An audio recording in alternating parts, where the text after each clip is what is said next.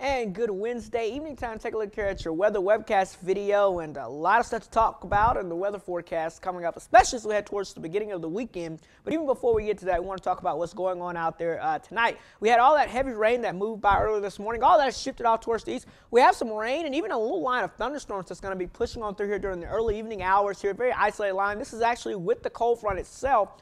And then once this passes, I think we'll get into some of the dry air behind the cold front. But again, as you can see, we'll continue to keep our eyes out on this line of storms here that's developing here and as it pushes on in here. But it'll be very brief and move on through, and then we should get into some more dry weather. But that's not end of the precipitation moving across the area, that's for sure. Take a look at the rainfall totals today. Over 1.5 inches in Lafayette, over an inch and about 1.5 inches in Cohutta, so 1.5 inches in Chatsworth, and a little over 1.5 inches down there in Calhoun. So again, we got quite a bit of rain, another beneficial rain out there, and that helps with our surplus. We had a surplus before today of over 5 inches, so this kind of helps add to that. So basically, we got a surplus now of 6 inches of rainfall, which is just hard to believe that we were in a drought. Basically, a year ago at this time, we were in a serious drought out there. All right, on the National Satellite Radar Composite, here's that system lifting on off towards these. This has been a very powerful system and has brought a surprise snow to Dallas, Texas, around the Fort Worth area as well. Earlier this morning, they received surprise snow. Some of them had about 1 inch or 2 of snow on the ground. Then that moved on up towards Little Rock, and they're seeing some winter precipitation this evening. Now, this is going to lift on off towards the north and east and not affect us here, but shows you that the pattern is very conducive in the south. When we talk about an El Nino pattern of very quick weather changes, and we get these storm systems that move across the south in the subtropical jet, and as they do so, if they interact with some cold air, things turn interesting. Well, here's our system lifting on off towards the north and east. The cold air behind this next front here is going to move on through, and so by Thursday evening, but especially coming up on toward Friday, the colder air will be moving on into the south and east. Now, there's a disturbance. You can see it with some snow right now in North Dakota here that's stretching into Canada. This little disturbance is going to drop straight down to the south, drop into the Four Corner regions tonight, and then as we go throughout your Thursday, start to reorganize itself and develop so that by Thursday evening, we got some snow and ice in areas around New Mexico, and moving into northwest Texas here. And by Friday morning, this starts to spread out. And by Friday afternoon and Friday evening, there could be a stripe of snow moving through Texas.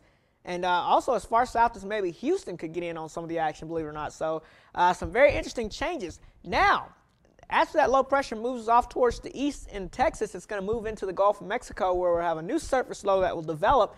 And as it does so, we had the models yesterday were keying in on 2 tracks. Now, the majority of the models yesterday were showing this thing tracking more towards the south, which would keep most of the moisture to our south, and we may squeeze out a few flurries, maybe a few snow showers. Well, this evening, all the computer models are trying now to bring this thing back on this more northerly track, which would throw back more moisture into the colder air. Still wouldn't like it's going to be a major storm, but it's showing that there could be a little stripe of light snow that could form and fall in some areas. Now, talking about accumulations, we won't even go there yet, but some things that we got to watch coming up as we head towards your Saturday. The new storm system that will form into the Gulf of Mexico, then we have to watch its exact track, because that will determine how much moisture gets thrown back to the north, and if we get any moisture in the area, it could be anything from just some flurries to maybe even some actual snow coming down.